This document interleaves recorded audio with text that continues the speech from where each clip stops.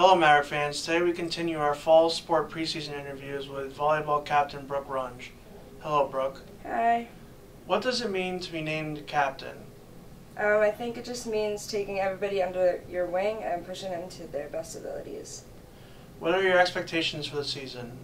I think we're going to win a lot. We've been becoming more of a team and working really hard.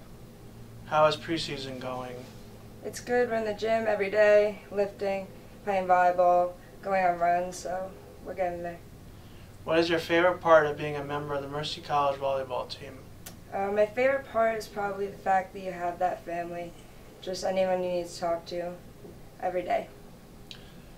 Thanks Brooke for taking the time out to speak with us. Good luck with the upcoming season. Thank you.